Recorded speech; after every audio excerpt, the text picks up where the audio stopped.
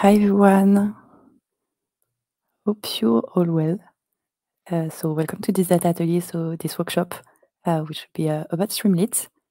So I'm just going to wait a bit for everyone to connect. So we're just waiting. We're going to start like in 1 minute this whole presentation. So just taking a look at the comments. Okay. So maybe before we start, I'm just going to introduce myself. So my name is Manon, and I'm a data scientist. I'm a part of the data team and of the pedagogical team at Data Scientist.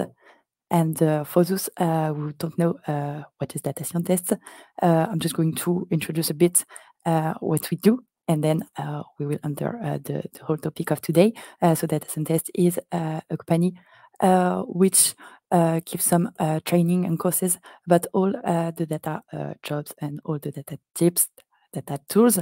So we give some training about all the tools of data science, all the tools of data analysis, all the tools also of data engineering, cybersecurity. So we give many information and trainings. It is addressed to particulars and also to some companies. So maybe if you want to know some things about data, if you want to start a new job in data, you can maybe check our website and you will get some information about that. So hi everyone, just seeing all the comments. So I think that we are some people now, so we'll be able to start. So hello everyone. So I'm just going to share my screen and we'll start.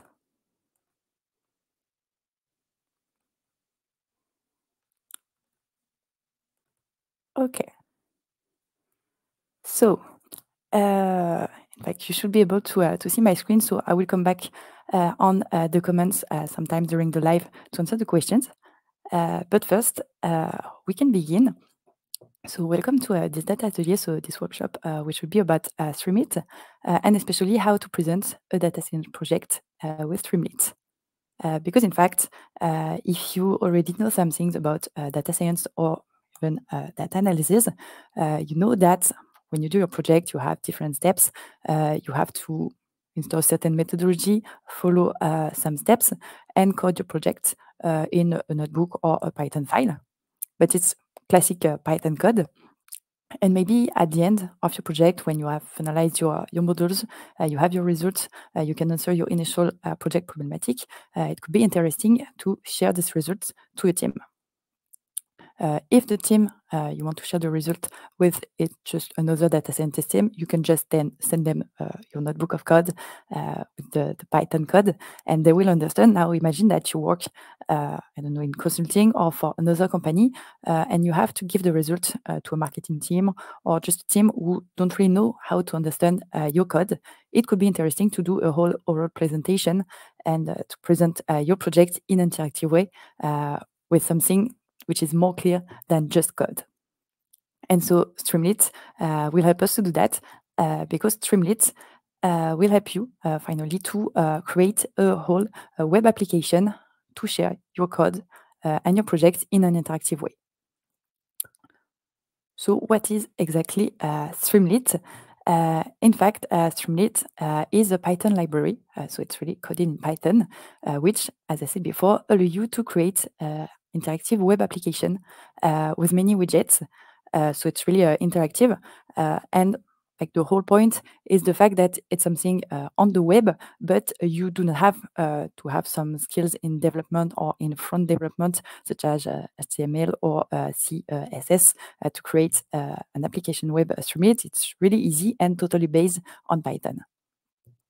And so thanks to this Python library, you can create your interactive web application. And then it's really useful because on this web application, you can create many pages and show the result of your data science project. So show all the data visualization figures that you did in an interactive way, and also show all your prediction, all your results of your machine learning models in an interactive way, as we're going to see.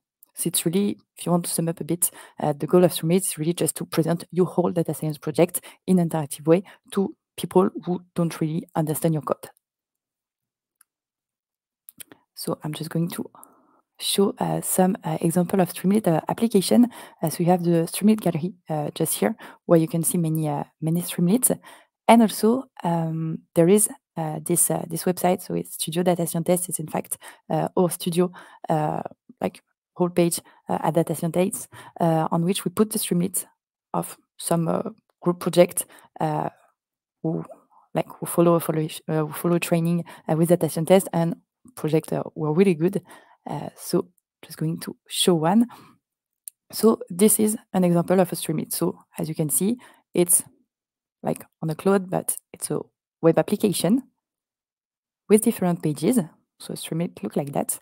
And in fact, they divided the Streamlit, so the different page of the Streamlit, according to their project steps. So in general, what we do is that we create one page per step of the project. So they have a first page to just explain the context of the project, then second page to just present the whole database that they use for the project. And you can see already that it's something really interactive. You can click on some box, just like that. There is a page dedicated to data visualization. So again, it's really something really interactive. So this project that they present with Streamlit is a data science project in terms of prediction of a football match results. And so you can see that you can just play with the ID, the data visualization on the football that we show. So there are many things that you can do. And most important part, I think, is the modeling one. So especially just here, machine learning. And I think that's like the key point of why you should use Streamlit if you want to present data science project, is because you have trained many machine learning models, many deep learning models, but it's a bit difficult to summarize everything that you did. You can just do a table with your result, but it's not really interactive. With Streamlit, you can just let the possibility to the user to choose what they want to say, what they want to see, which model they want to train. So for example, here, I can just select my explanatory variable, so my features. I have my target variable, and I can choose the machine learning algorithm that I want to launch. So it means that the team who worked on this project already trained the different models. So they trained these 4 models. And now they let us the possibility to choose the one for which we want the results. For example, I choose just the KNN. I can just also play with the IPAPA method, and then in live, I can launch my model. And I can obtain some results. So you can see there is just the score here, the classification reports, and many things. So it's just an example, but to show you that it's clearly more easy to use Streamlit to show the result of your project than just showing some slides and a notebook of code. Clearly, to do an oral presentation to company, to a certain team, it will be really better. Okay, so I'm just going to come back to the slides and just maybe explain the difference between Streamlit and Power BI, because in general, when we think about one tool in data which is useful to do something interactive, we think about Power BI. And in fact, we can do a smaller comparison between Streamlit and Power BI to see which one is more adapted to what situation. So in fact, Power BI is a business intelligence tool, and it allows you to do interactive data visualization. So you can do many interactive plots, many interactive dashboards, many interactive reports, and it's really useful for companies to take a decision in real time. You should just import your data, and with Power BI, you can do directly some interactive dashboard with the real-time data. So it's really useful for data visualization. And the important thing is the fact that Power BI is not coded in Python. It's its own programming language and a graphical interface. It's not really difficult to take by hand, but it's not Python. And then we have Streamlit. And as I explained before, Streamlit will be more a tool to present a whole data science project. So not only the data visualization part, really the whole project, and especially all the results about machine learning. So the main difference is really the fact that with Power BI, you won't be able to show the result of your models, or you won't be able to launch in live your models. Whereas with Streamlit, it will be possible. So Streamlit is more complete for a whole data science project. And so I think it depends a bit on like the kind of project you work to choose between Power BI and Streamlit. If you work in a whole data analysis project, you just want to do data visualization to analyze data in real time, you can use Power BI. Now, if you want maybe to go further, not only do data analysis on real-time data, but also do some prediction on future data, use machine learning models, use deep learning models, use time series forecasting or something like that, Streamlit will be more adapted. So you can just say that Streamlit allows to present more. And so, as I said before, Streamlit is really a Python library. So you do not have to learn a new language, new programming language. You're just going to use Python. And especially, as we're going to see just after, we're going to use our code of the project and just add some widgets to create the Streamlit application.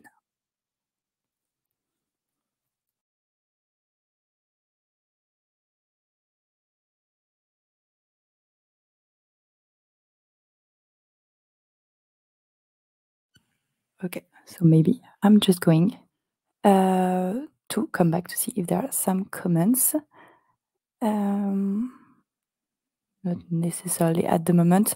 Yes, there is just one question, but will this live even be recorded? Yes, of course, you will have access to the replay on our official YouTube channel. And also, you will have access to the slides and the notebook that I will present just after.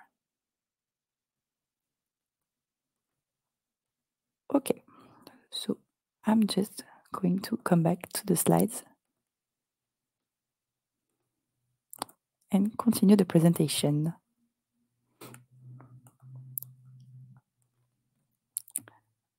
Okay, so now that we understood a bit what is the goal of Streamlit, what's the interest of Streamlit, I'm going to go more into the details on how it works, how you can create your own application web with Streamlit without any knowing in web development. So this is a slide about the key points of Streamlit, how to create it. So everything to create your web application Streamlit will be based on two things: a code editor and your terminal of command.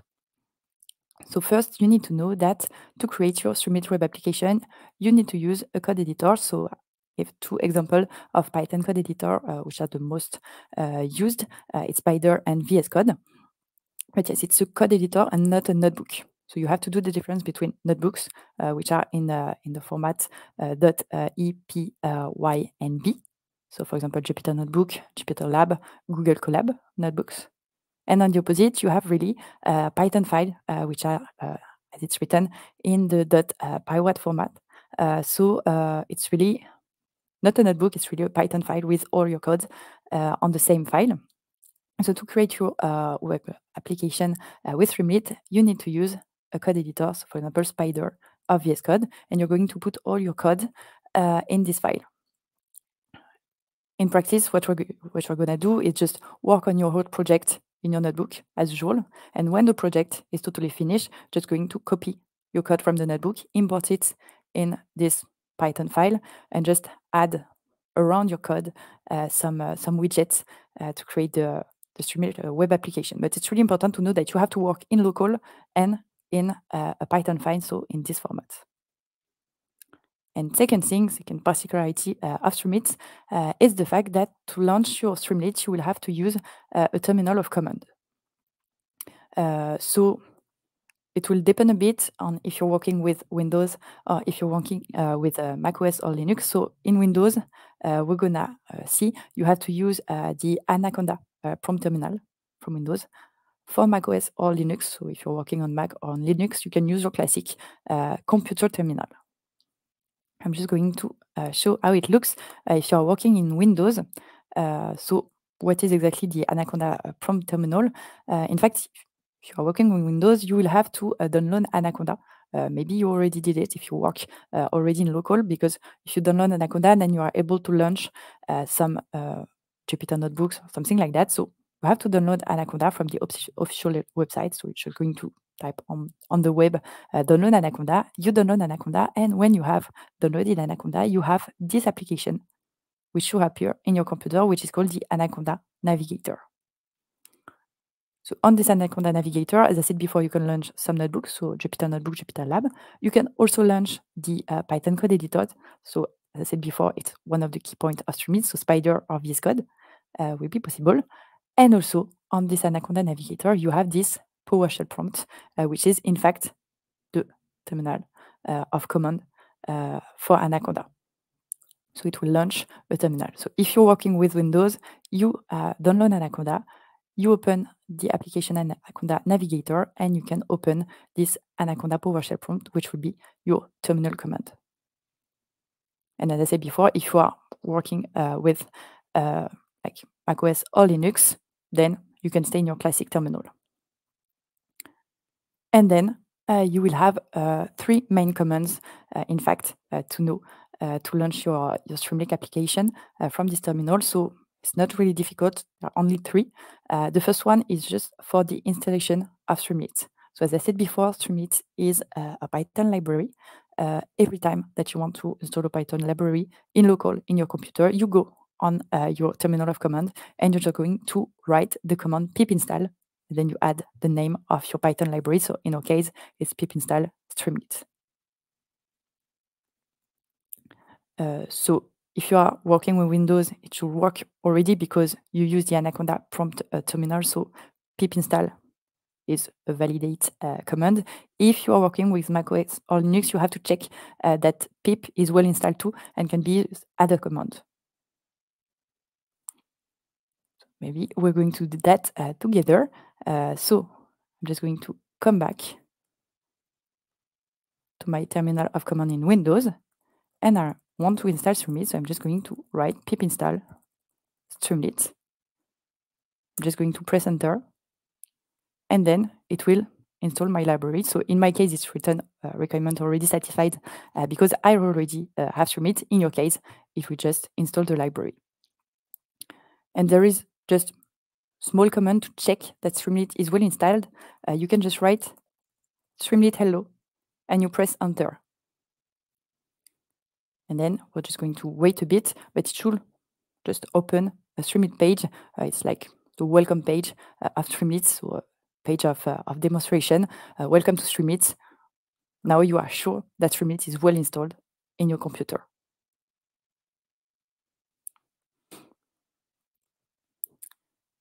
So that's the first command to know. It's just for the installation. You have to install Streamlit only once. So just at the beginning, you download Anaconda, you go on the Anaconda Navigator, you open your terminal Anaconda, you write pip install Streamlit, it installs Streamlit, and then it will be good for the rest of your life. And then you have 2 second commands to know this time not to install Streamlit, but really to launch your Streamlit application every time. First command is cd, change directory. So it allows you to place yourself in the right folders of your computers, to go in the right place of your computer. So as I said before, to create your web application Streamlit, you will have to use a Python file. So this Python file will be saved in a certain folder of your computer. So with the terminal, you have to place yourself in the folder which contains this file. And it will be with the command cd. And then, last command, when your Python file is totally finished, you can just use on, again, your terminal of command, the command streamlit run, and then you're just going to write the name of your Python file. So streamlit run, name of the Python file .py, and it will launch your Streamlit web application in local.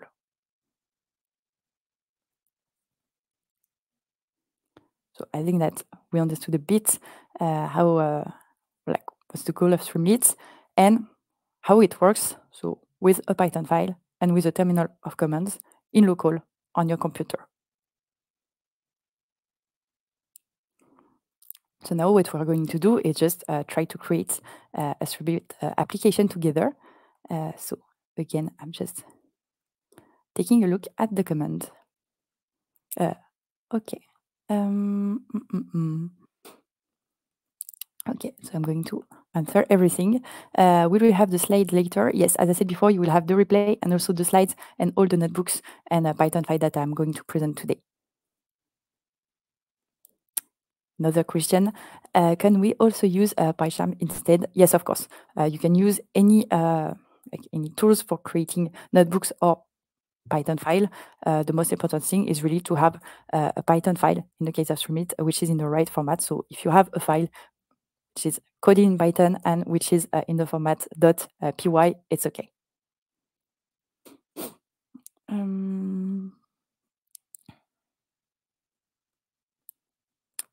So there is a comment which is really interesting. For PyCharm, just open your terminal and run pip-install-streamlit to install it in your current environment. It's really interesting. Of course, like what I'm going to present today is in the fact that you are not really good, like you don't really know how to work with some Python editors. So if you don't really know how to work with Python editors, you create your file in your Python editors and you put the commands in your terminal of command, Anaconda or macOS or Linux. Now, for those who know how to work with PyCharm or with VS Code, there is also a terminal which is installed, which is inside your PyCharm editor or inside your VS Code editor. You can also use this terminal of command, of course.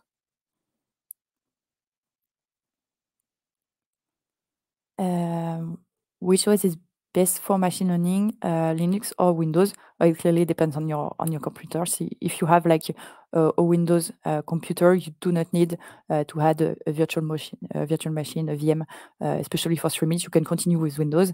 And if you are already working with Linux or with macOS, you can continue with Linux or macOS. In theory, it doesn't really change anything. Especially for machine learning models. It's more if you want to do like code development, maybe Linux will be better, but in terms of data science or machine learning, Linux or Windows are totally equivalent. Doesn't work with IPYNB. No, it's the particularity of Streamlit. Like it allows you to present your project. So your project, you can create it in a classic notebook. So IPYNB, you do your project as usual. But then when the project is finished and that you want to show it thanks to Streamlit, you cannot choose a notebook. You really have to create a Python file, .py file. So you can create your Python file using Spider, PyCharm, VS Code, what you want, but it's a Python file with a Python editor. And you're going to use the code from your initial notebook, but add some Streamlit widget. But to launch the Streamlit application, we need to have a Python file. So no notebook. I see some comments about the installation. I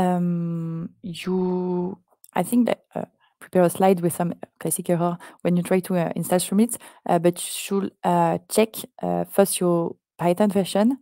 Check also that you are working in the right virtual environment, and also take a look at the error to understand how you can solve it.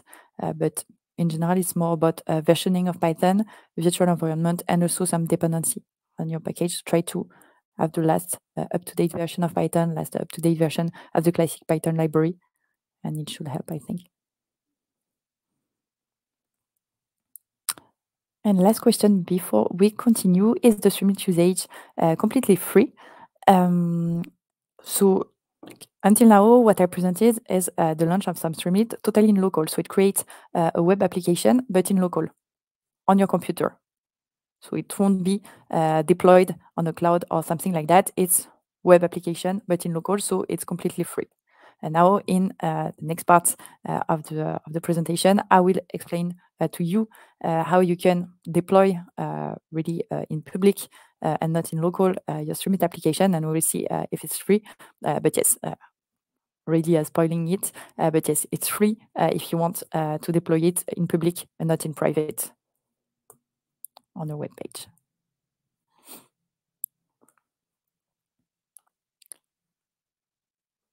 Okay.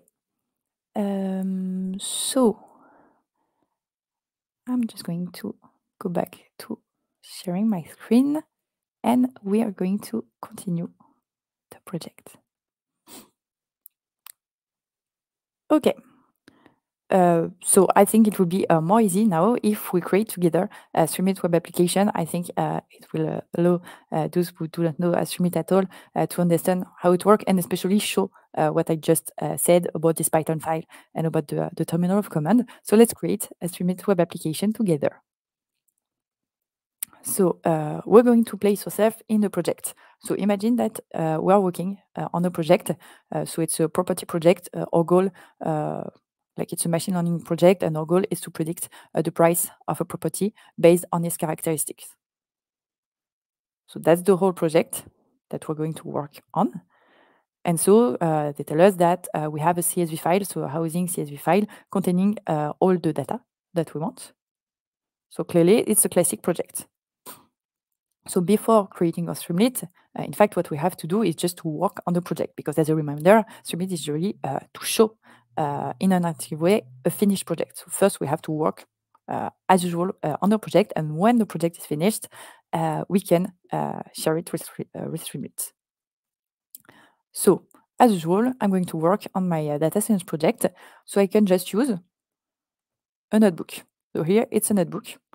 So classic Jupyter notebook, which is in the format EPYNB. So really, you work on your project on your notebook. So I already prepare the notebook. I won't detail a lot today what we did, but just to explain a bit. So as I said before, the project we're working on is the prediction of a house price. So we have this CSV file, so housing.csv, which look like that in a data frame. So each row, so each observations correspond to a property, so house, for example. And in columns, we have many variables which give us some information of characteristics of this property. So we have the price, which is in fact what we want to predict. So it's our target variable. We face a supervised machine learning problem because we have a target variable to predict. And in fact, this target variable that we want to predict, the price, is continuous, quantitative, so we will face a regression problem. And then we have many other variables, which will be our feature or explanatory variables. So the variable which will help us to predict the price. So this is the data that we have. And so on this notebook, I think I created like 3 parts. So for the main steps of the project. So the methodology of a classic data science project is always the same. You're just going to have a first part of data exploration on which you're just going to take a look at the data, try to extract some information about the shape, about the type of the variables. So check that type are the right one. So in our case, we have this dimension, the type are good. Here it's just the method describe to give some statistical indicators about the quantitative variables, so it can be useful to detect if there are some outliers values with the minimum and the maximal. So really just small parts of our exploration of the data mining. So of course on this notebook I didn't go into the details. It's really just simple notebook that we will be able to use just after to create the Streamlit. Of course the project is not totally complete, but give you an idea. Then second part of a data science project is more about data analysis. So this time the goal will be to really analyze your data depending on some axes of studies to extract this time some information about real-time data. So it's more about the data analysis part. In general, the data analysis that you do is made with data visualization because it will be clearly more clear to take a look at a plot rather than just some statistical indicators or some written analysis. So in general, in your data analysis, you have 3 axes of study. You can focus on the target variable, so the one that you want to predict, to take a look at its distribution. So then just here. So in our case, as I said before, it's a continuous variable, so quantitative. So just use a displot from Seaborn to have an histogram and also curve of estimation of the density. So just try to take a look at the distribution, the repartition of the observations for the target variable. Then second axis of study would be maybe to take a look at multivariate analysis. So like the features, the explanatory variable, depending on the target variable. For example, here we have a scatter plot of the array, so one of the feature, one of the explanatory variable, depending on the target variable, so depending on the price. And especially it allows us to see if the ARI seems to be linked to the price, so if there seems to be a correlation link between the ARI and the price. If it's the case, it means that the ARI has a significant impact on the price, so the ARI can be useful variable to predict the price. That's a plot. And then third axis of study can be a totally multivariate analysis. So take a look at the correlation matrix and especially take a look at the correlation of the explanatory variable between each of them. So for example, there are some explanatory variables which are really correlated. It's not really necessary to keep them both for the prediction. We can only keep one to escape some redundancy of information.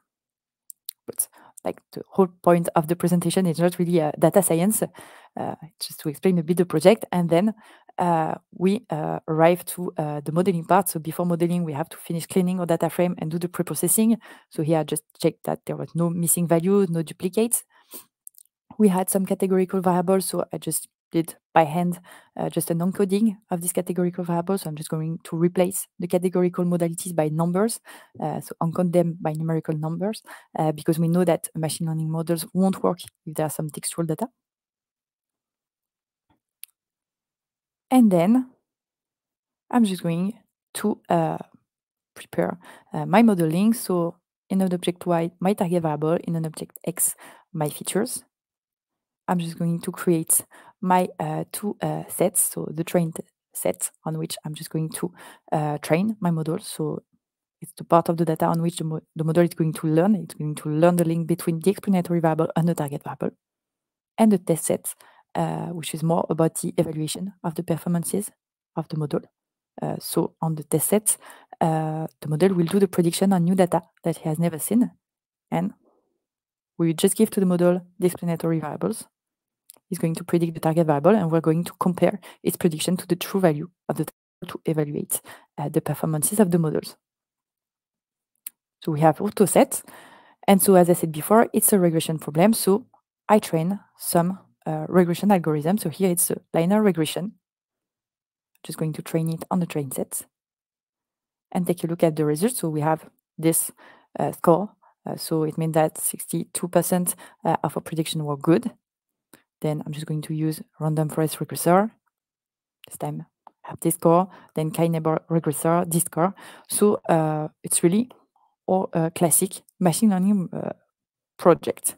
So the goal is not to enter too much into detail for this project. It's just to introduce a project. Of course, it's not finished. If we wanted to go further, we will have to do some optimization of the models, do some interpretability of the models. So there are many things to do in a machine learning project, but the goal was to put the main steps of a project. And so now imagine that it's a project, it finished, and we want to share our results, so our percentage of good performances, to our team. So a team which is working in properties and want to sell some house, for example.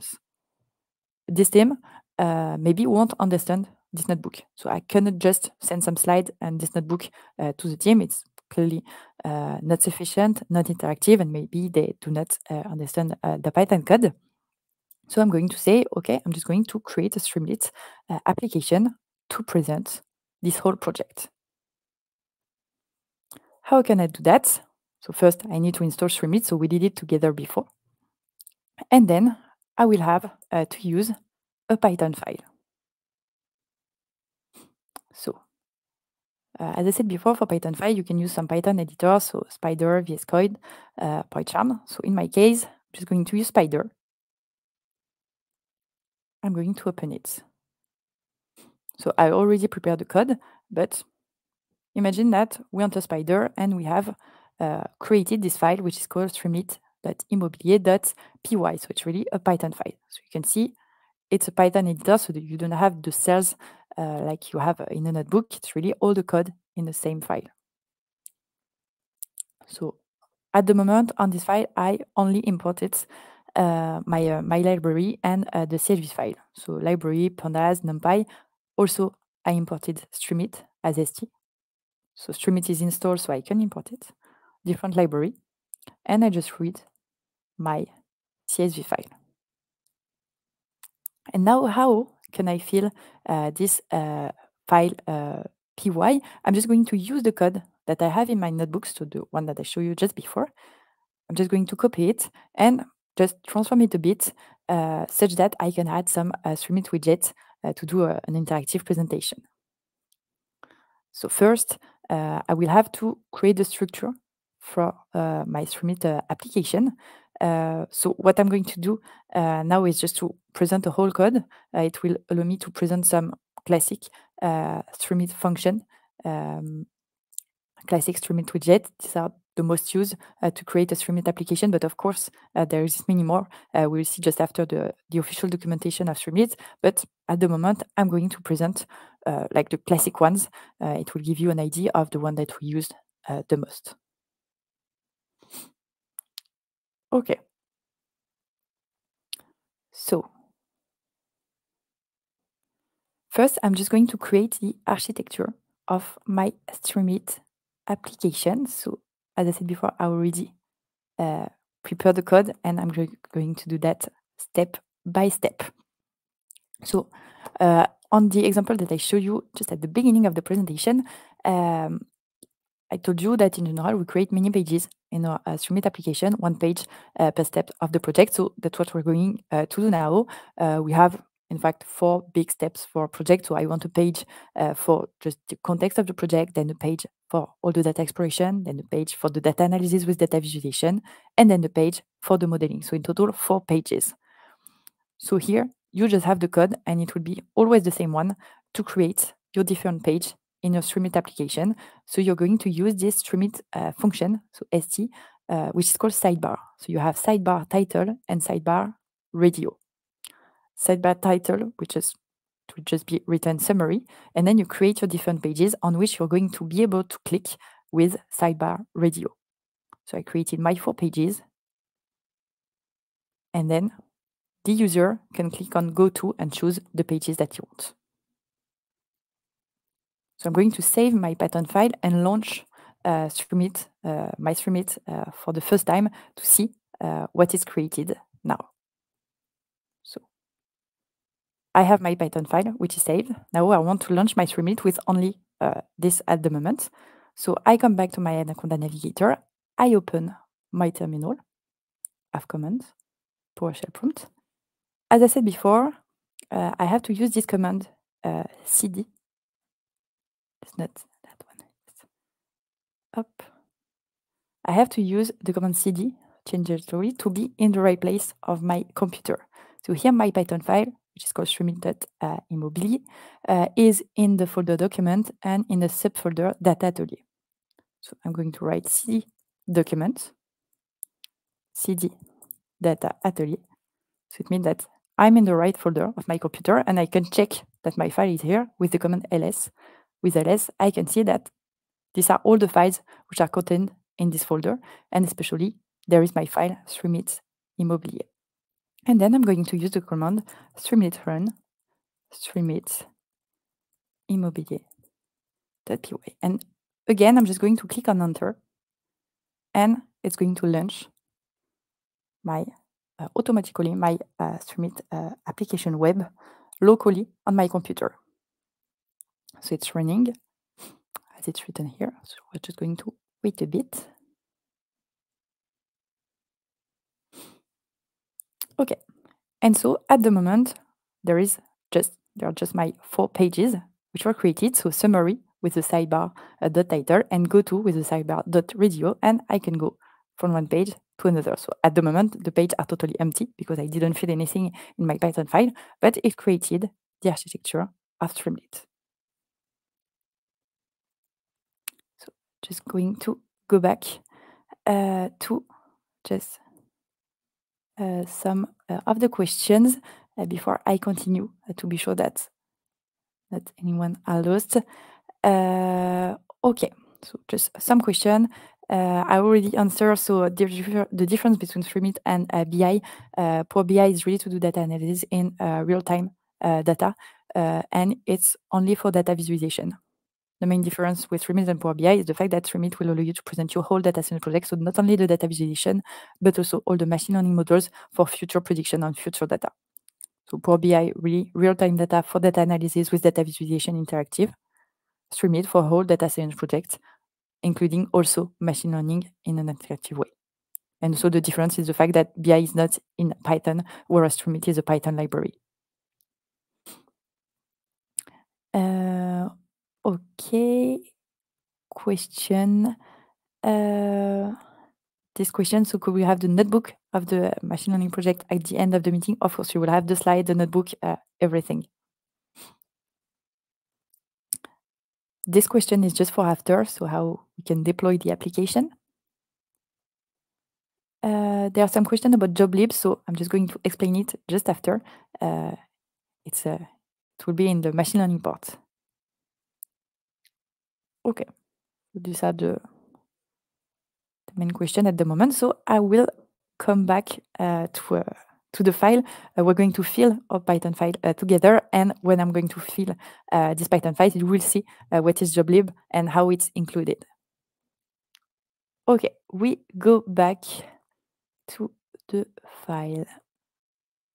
Okay, so I should share my screen. Okay, I'm just going to come back to my Python file, and then I'm just going to fill my first page of Streamlit. So my first page is just a page for the context, but it can be useful. Take a look at it. So I go back to my Python file, and I'm just going to focus on the first page, so page with the indexation 0, because you know that in Python, index 0 for the first one. And so here, just to present some classic like Streamlit function. So the Streamlit function write allow you to just write something, of course, in Streamlit, so to just display something in Streamlit. So it's the equivalent of a print in Python. So it can be used to show a result of a code or to show some text. So here it's just Streamlit write to explain the context of your project. There are many alternatives to this Streamlit write. You have Streamlit Markdown if you want to really focus on text, which is in the Markdown format. So for example, you know that when you're working on a Jupyter notebook, you can put your cell either in a code cell or either in a Markdown cell if you want to add text with some links or something like that. Exactly the same thing in Streamlit. If you want to do text with link, with some special structure, special formats, you can use Streamlit.markdown instead of Streamlit.write. So really about like showing text, you have like Streamlit.title to write a title, Streamlit.header to have a subtitle, Streamlit.write to show result of code or just text, Streamlit.markdown if you want a specific text in Markdown. And then I have more about like some inputs. If I want us to add some inputs, so for example, images, audio or video, I have Streamlit.image. And here I'm just going to add an image which is saved in my computer. If I wanted to add a video, it would be Streamlit.video. If I want to add an audio, it would be Streamlit.audio.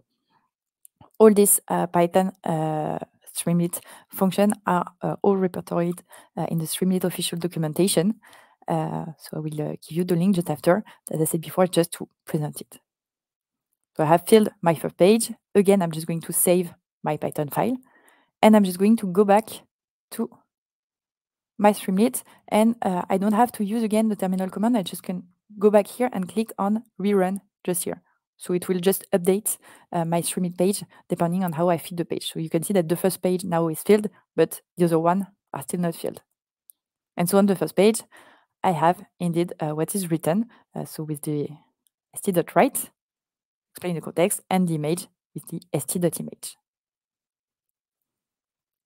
So here, at the moment, we only created the architecture of the Streamlit and the first page to explain a bit the context. Now we're going to fill the other page, and this time we will use more what we have done before in the notebook. So now we'll focus on the second page, which is more about data exploration. Okay, again, I'm going to use the code I prepare.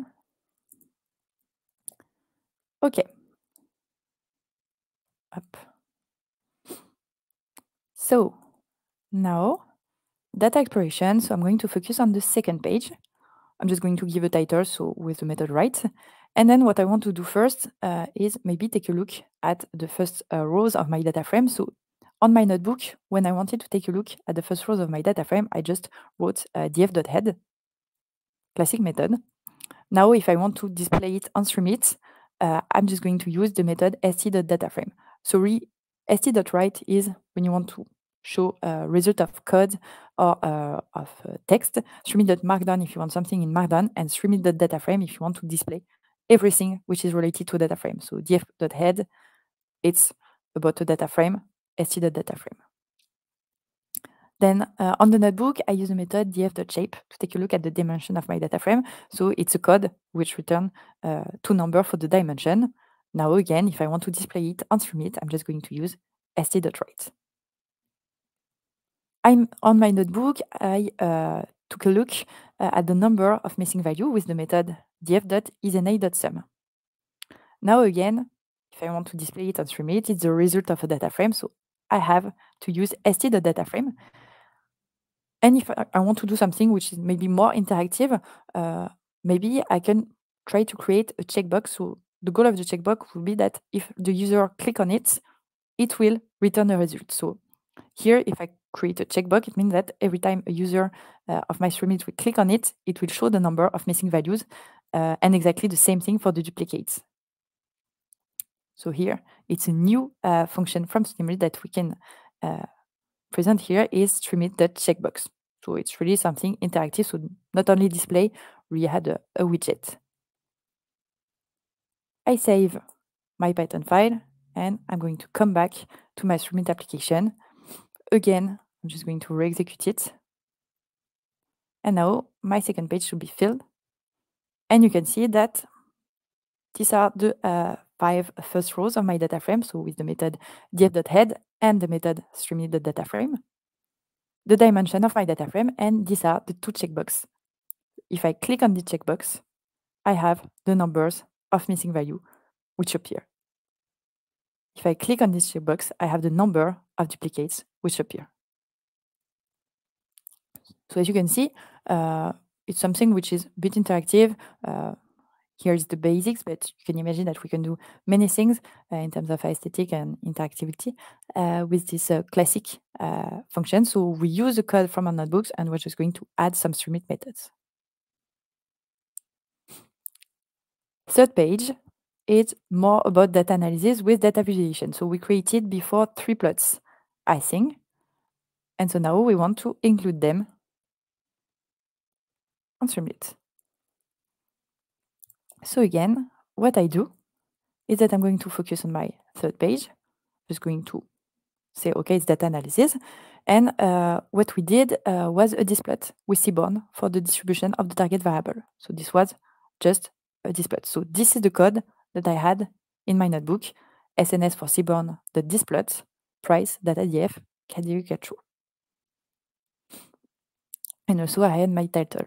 Now, if I want to include it on Streamlit, again, it's a Streamlit widget. It will be always the same thing. You have to create a figure and then use the method st.pyplot and put your figure in it. So you use the code from your notebook on which you created your cborn or matplotlib plot. You include it in a figure object, and then you're just going to use the function streamlit.pyplot. Finally, it's exactly the same thing for the heat map. We had this code on our notebook, streamlit.heatmap. And again, I'm just going to create subplots and to plot my figure. And there is one thing which is interesting in Streamlit is the fact that, as I said before, it's something really interactive. And you know that all the matplotlib or cborn plots are interesting in terms of data analysis, but they are not really really interactive. Clearly, they look like screenshots or fixed plots. It's not interactive at all. It doesn't look like Power BI or something like that. But you know that there exists some other data visualization libraries, which are more interactive than Matplotlib or cborn, and especially Plotly is a data visualization library which is clearly interactive. It allows you to create exactly the same plot as Matplotlib or cborn, but in an interactive way. Sorry, we can click, zoom on the plot, have all the numbers specified, etc. So it's clearly more interactive, and the advantage is the fact that Plotly is linked to Streamlit. So it's really easy to display some Plotly plots on Streamlit. And so for, if you remember on my notebook, I created a scatter plot between the price and the area, but it was done with Seaborn. Now imagine that I want to do that with Plotly. So I'm just going to use Plotly, which is in px. Plotly does scatter. I'm just going to do exactly the same thing. And now I will tell Streamlit, this time not to use streamlit.pyplot, but streamlit.plotchart, because there is specific function from Streamlit to display Plotly plots. Again, I'm going to save my file, go back to the Streamlit web application, and re-execute it. So I'm just going to finish explaining everything for this project, and then I will come back to answer the questions. So page for data analysis, you can see that the plots are displayed. So this is the first one, so classic Seaborn plot for the displot method.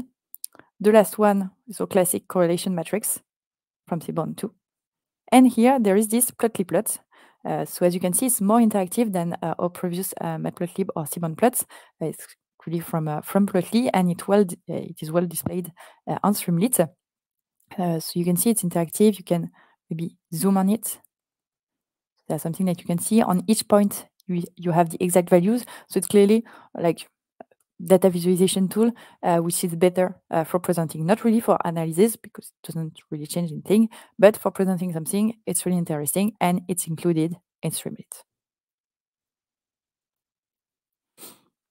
And then last part, and it will help you to understand why I use this job-lead thing on the notebook. It will be the page about modeling. Okay, so this one is really huge. And I'm going to explain it.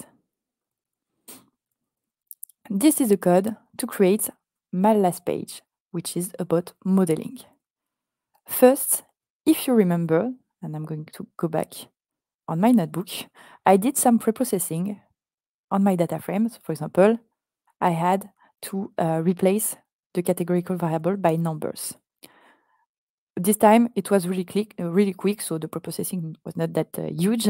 But imagine that you had huge preprocessing on a really large data frame with many rows, many variables. It can take some time to do the preprocessing. It can take some time to execute the preprocessing. The problem is the fact that every time that you launch your Streamlit application, all the code which is in your Python file will be executed again. So if the preprocessing takes a long time to be executed, every time that you're going to launch your Streamlit application, you will have to wait for the preprocessing to be done. And it's not optimal at all. That's why, in general, what we want to do is to do the majority of our code on the notebook and save everything from the notebook and just import what is saved into the Python file. So for example, here, I'm just going to save my data frame, which is preprocessed, so which is already encoded, into a CSV file, which is called df.preprocessed.csv. I'm going to save this CSV file in the same folder as my Python file. So again, in document DataAtelier, I have my CSV file. And then here, I'm just going to import this preprocessed data frame with the classic method pandas read CSV. So it means that I do not have to do the encoding every time that I launch my Streamlit application. Then, as always, going to separate between Y and X, do the train test split, so it doesn't take any time, so we do not have to do it outside, do the standardization. And then we are going to face this job-lib issue. Again, if I go on my notebook, I train many models. In my case, it was really quick to train the model because I have a small data frame. The models are not that complex. They are not optimized, so I didn't play with the hyperparameters.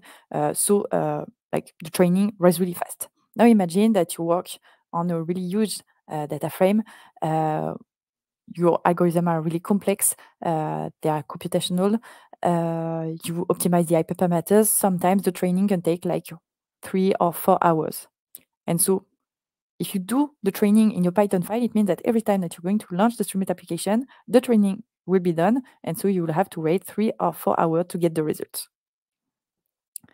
The goal of joblib is to escape that. In fact, joblib is a Python library which allows you to save models. So here, on my notebook, so outside the file Python, the Python file, I train my linear regression model. And then I'm just going to use the method joblibdump and to save my train model into this name. And so it means that on my Python file, I'm just going to import model reg line. Same thing for random forest. I train it on my notebook, so outside the Python file, and I'll save it with joblibdump, etc. Again, exactly like for all the CSV file, I have to be sure that I put the saved model in the same folder as my Python file. So again, in document DataAtelier.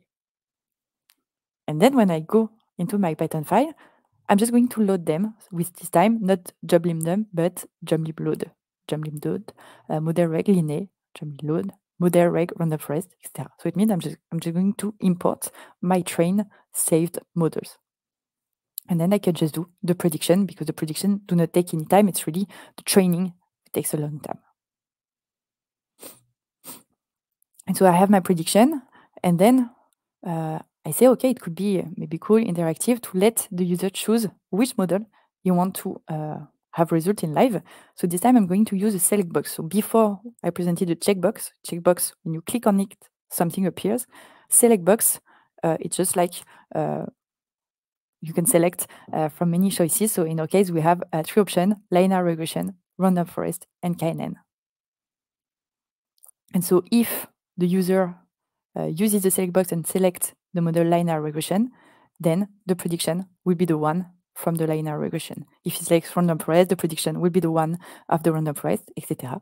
And then I'm just going to put the result, so put the score of the chosen model. So I'm going to save my Python file and take a look at the last page on my Streamlit. So again, I have to rerun. And then if I go to modeling, you can see that I created this select box. I can choose between linear regression, random forest, and KNN, and every time the score appears. And so, as you can see, I worked on my notebook on my whole project. When the project was finished, I save everything with CSV file or with joblib for the model. And then I can create my Streamlit application starting from a Python file. On this Python file, I'm just going to import everything that is saved, copy the code from my notebook, and just add some function and some widgets Streamlit to create my application.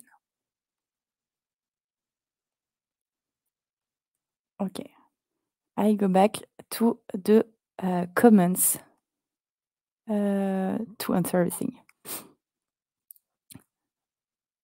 Okay. So hi, I'm beginner in data scientist. Can I have the slide of the presentation? Yes, you will have access to the slide, to the replay, everything. Everything will be on this YouTube channel on the replay. So you will have the replay, and then on the description of the replay, you will have like a link for the slide for the notebook.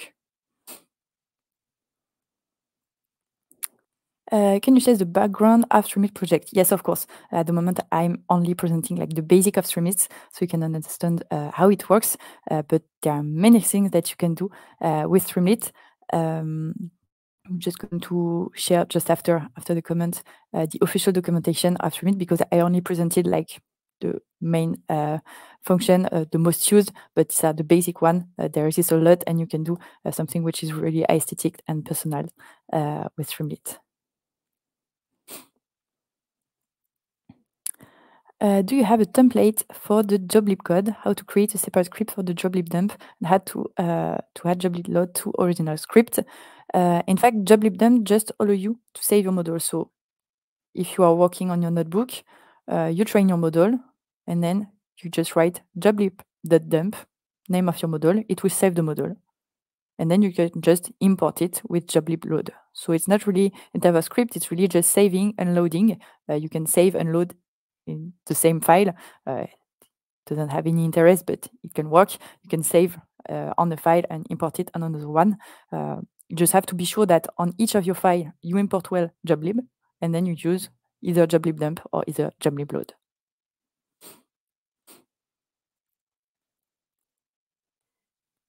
Why not st.data frame df shape? It's a really good question. In fact, if you take a look um, at df shape, it doesn't return a data frame. It returns only the dimension in terms of codes. So if you want to display code on Streamlit, it will be more Streamlit st.write. If you want to display a data frame or a series, it will be st.data frame. That's why you need to put st.data frame df.head, but you need to put st.write df.shape. Depends on the structure of your output.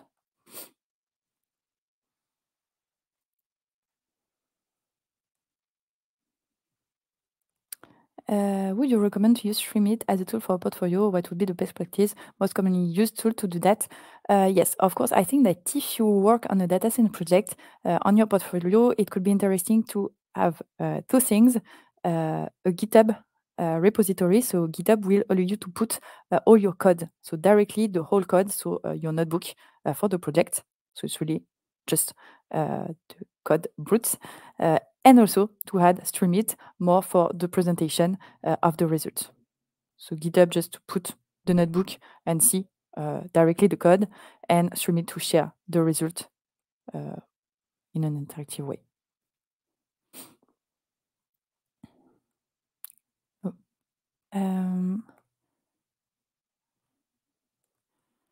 Can joblib dump also save the training result of a deep learning model like a CNN, for example? It will work for classic deep learning models, so for example, like MLP, so just neural network. Now, if you have more complex models, for example, a CNN, it will cost more. So in general, there are some alternative to joblib dedicated to deep learning. You will have to save your model of deep learning in the H5 format. So it's really an alternative to joblib, but like it exists this alternative. Is it also necessary to save the preprocessed data into data frame? It can be better if your preprocessing takes some time. In our case, it was not really necessary because it was only encoding. Now, if you face a whole huge data frame, large dimension with many rows, that you do a lot of preprocessing, and that every time that you have to do the preprocessing, it takes some time to execute. Yes, you should save your preprocessed data into a CSV file and just import the CSV file for the Streamlit page.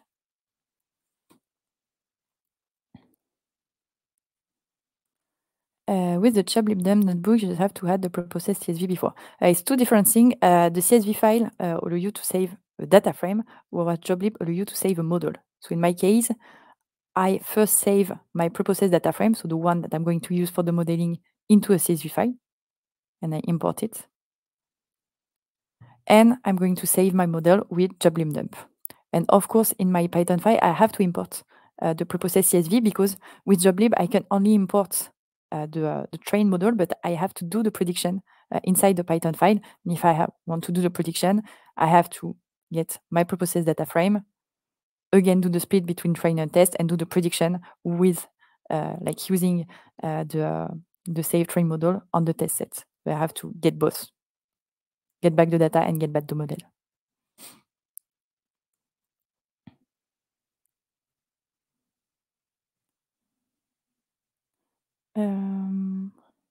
So there are some questions about the share of Streamlit. It's just the next part of my presentation. So we'll talk about it. Do you have some cheat sheet for Streamlit from main Streamlit specific code from this library? I'm not sure that we have a cheat sheet. For those who follow a training in data scientist, there is a whole module which is totally dedicated to Streamlit. So you can ask for someone from the training to unlock you the module. For those who are external to data scientists, I'm just going to present also the like original documentation of Streamlit.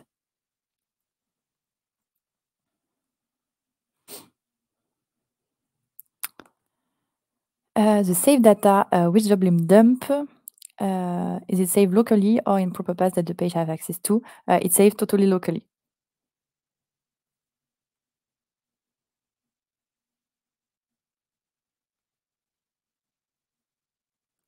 And last question, what to do when Streamlit can't find some features during fit after importing the model? it means that there is a difference between the data frame on which you fit and train the models outside the Streamlit and the one on which you want to do the precision inside the Streamlit file. So you need to check that the preprocessing is the same when you did the dump with joblib and when you load the joblib. This needs to be consistent.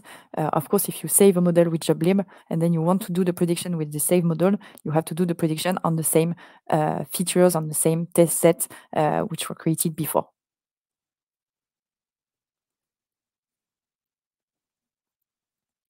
Okay, so going to share again my screen and just to show you indeed this Streamlit documentation.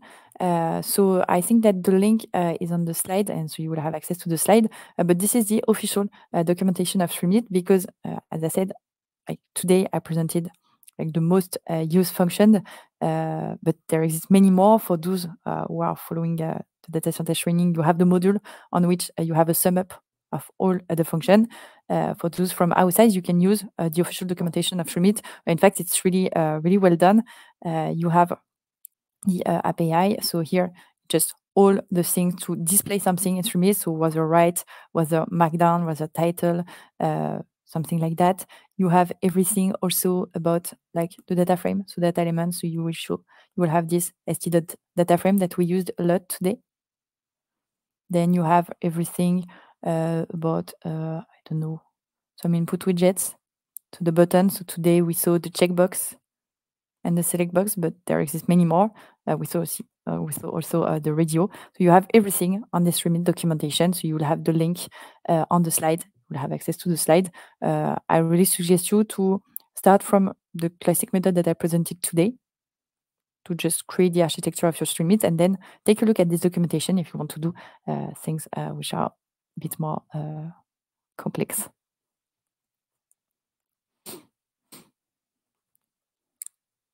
Okay.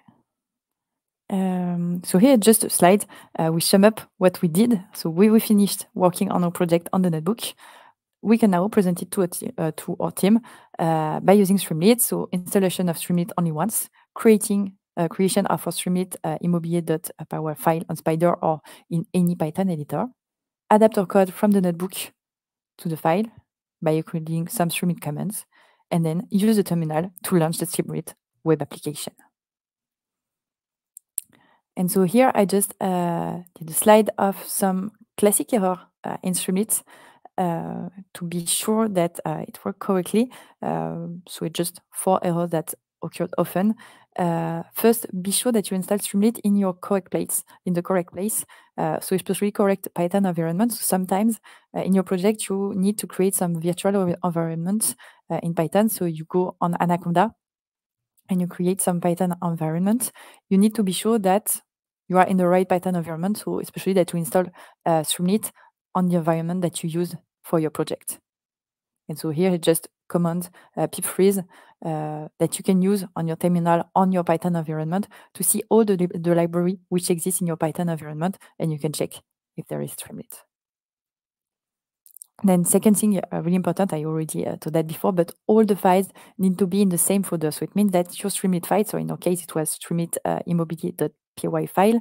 It was in the folder documents and then in the subfolder DataAtelier.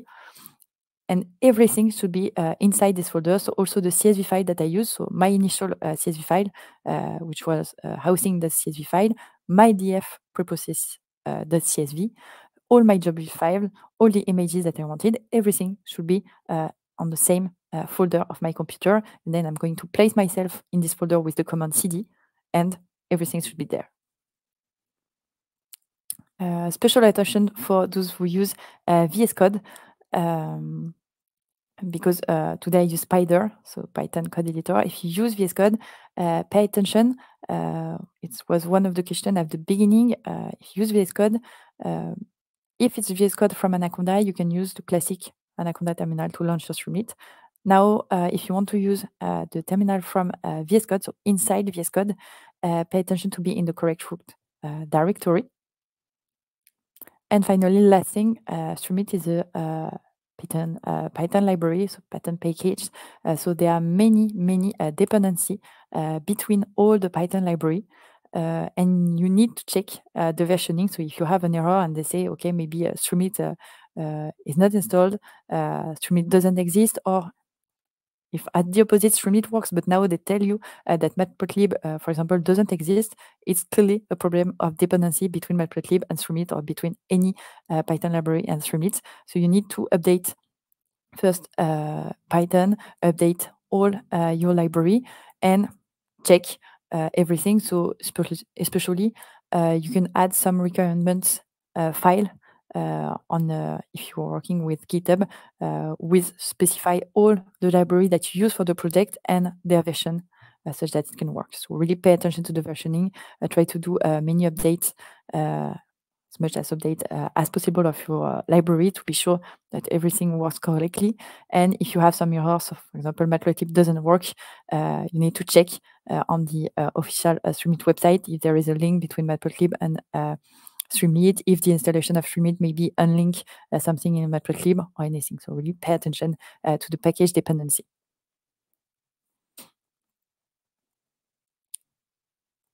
Okay. So until now, like the Streamlit web application that I created was in local. So as you can see, I use my terminal of command, and it opened automatically a local web application. Now imagine that I want to share my Streamlit web application and not just share my screen like today. I want really to share it to people. I have two possibilities. First possibility is just I'm going to send my Python file to I don't know if I want to share my Streamlit to my colleague. I'm just going to send to my colleague my Python file and tell him, okay, you're just going to do as I did today. You're going to open Anaconda, open your terminal, write Streamlit run, and launch my Python file, and it will open Streamlit locally on your computer.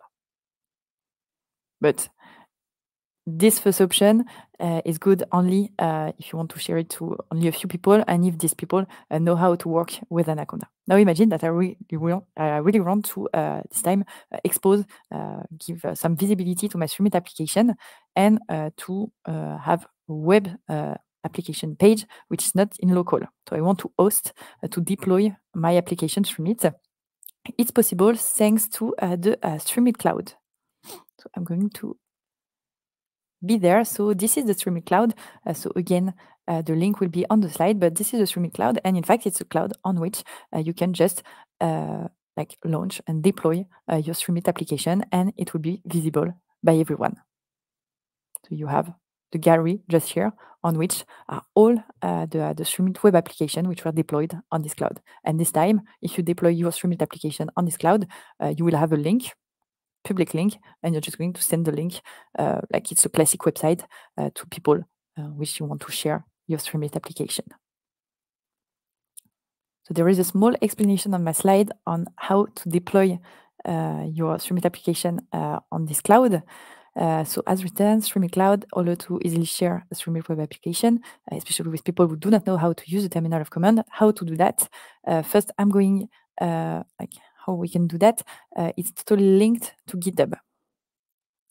So for those who do not know what is GitHub, GitHub allow you in fact to create some repository. So it's a cloud, and on the repository you can put everything, every notebook, every Python file, every data that you want, which is related to a project.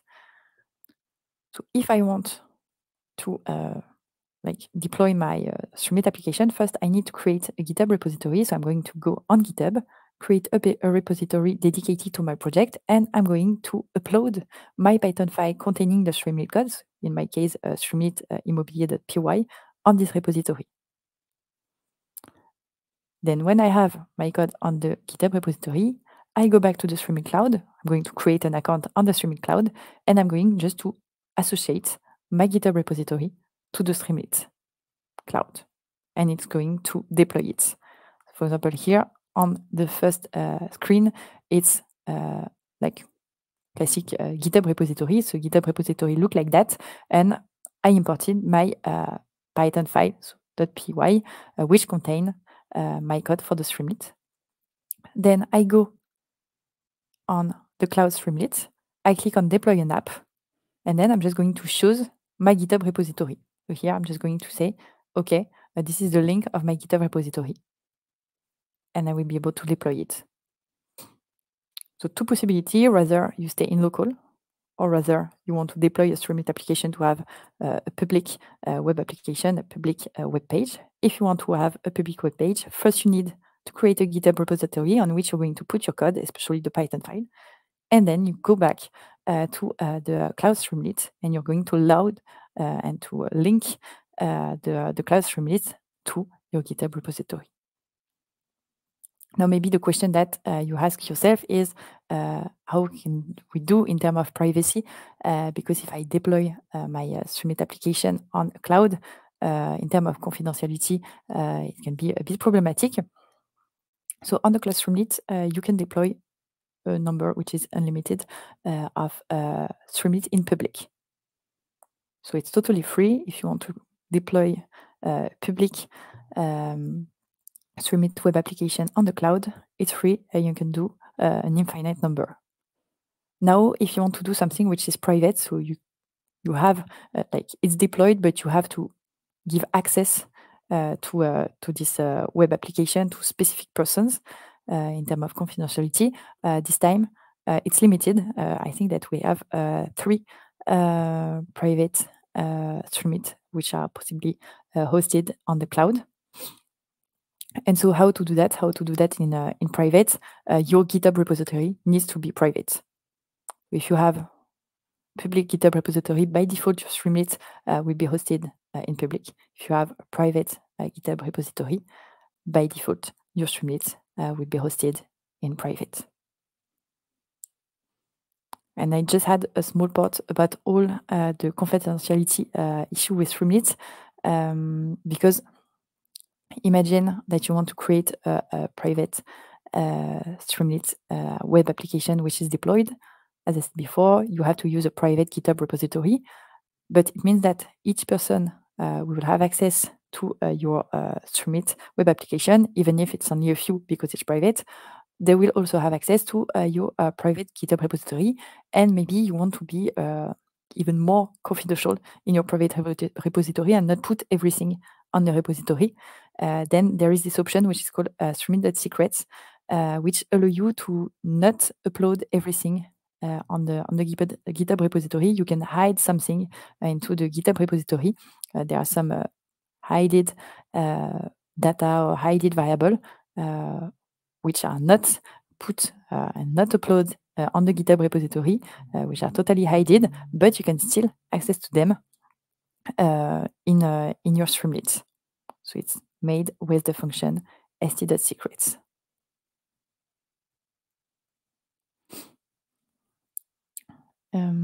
Okay, so maybe I can come back to see if there are some questions about that.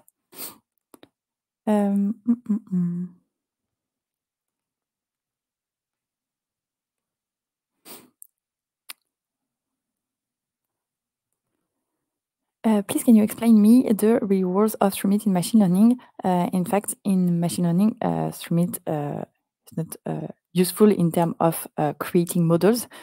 So it's only there to present your project. So you do your whole project without Streamlit, and if you want to present it, for example, as I said before, to deploy a web application with all the results of your machine learning project, to give it some visibility, you can use Streamlit. So it's like Power BI is used to present data visualization interactively. Streamlit is used to present machine learning interactively, but it's really in terms of presentation and not in terms of results. About GitHub, there is an extension for which is called GitHub large file, GLF, which allow you to import things which are bigger into your GitHub repository. So you should check this GitHub large file possibility.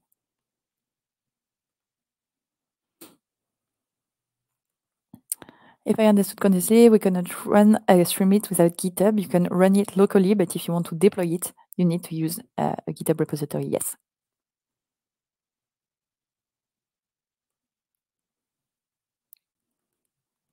So I think it's the same question. If you are talking in terms of file that you want to import into a GitHub repository, you have this option which is called GitHub large file.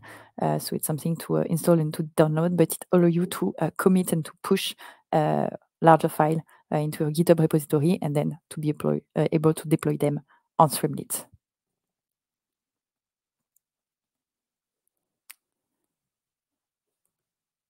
Okay, so I don't see any other question.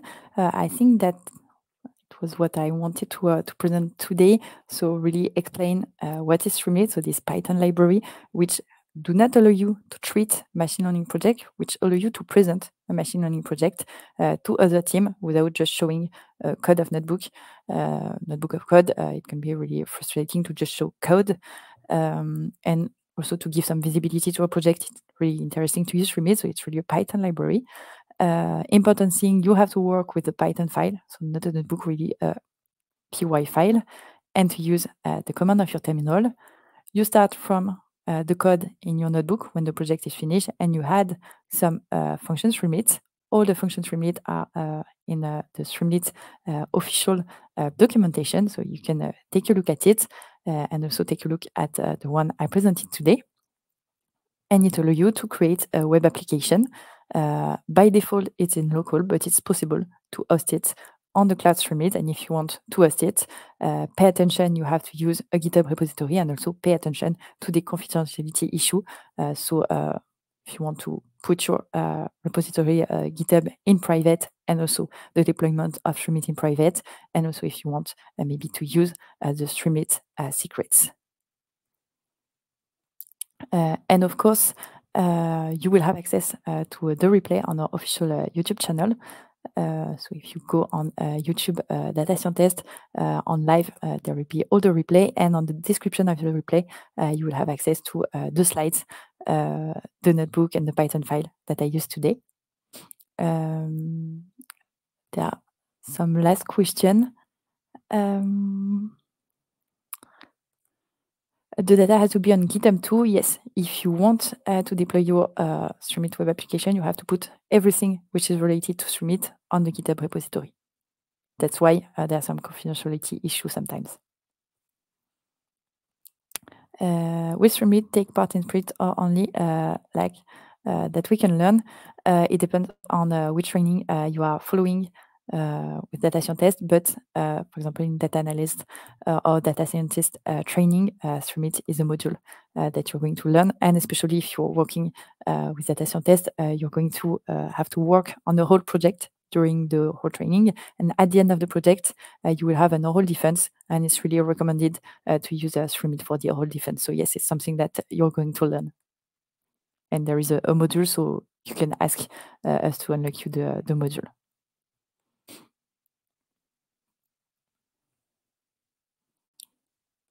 The requirement.txt work, it's just a file on which you classic configuration file on which you're just going to put all the library that you're using for a project and their version. And so in general, in your GitHub repository, you're going to import this requirement.txt file such that every person who wants to launch by side your code know on which environment, on which Python environment he has to work. For the data scientist project presentation, do you recommend Streamlit local or from the cloud? It doesn't really change anything. In fact, the oral defense will be on Zoom, and you will just going to share your screen. So if you share your screen with a local Streamlit or with a cloud Streamlit, it won't change anything. The result will be the same, so it's more for you. If you want maybe to give some visibility to your project, you can maybe deploy it on the cloud, and such that on your CV, on your portfolio, you can just put the link. But for the oral defense, it doesn't change anything, as it's just like share screen.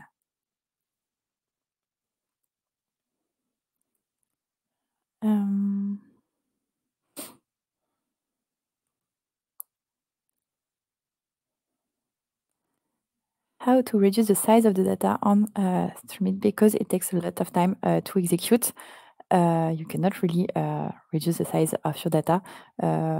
like the only tips advice I can give you is just to do all the preprocessing, do all the transformation which are possible outside the Streamlit, and just import the clean version of your data frame on the file.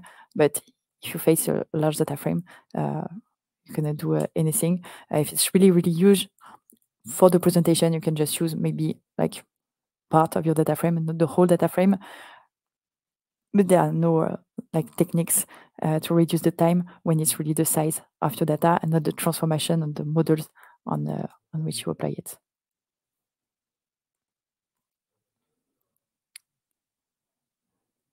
So I don't see any other question. So I think that we're going to stop now. So I hope this presentation was useful, especially for those who didn't know Streamlit at all, and for those who didn't know how to use it. So I hope it was clear, and do not hesitate to ask your question if they come after. Just below the replay, so you will have access to the replay in the section of comments. If you have any question, do not hesitate. We will answer. And thank you so much for your attention. And I hope it will help you to create your first Streamlit web application for all your projects. Thank you so much, and have a good day. Bye.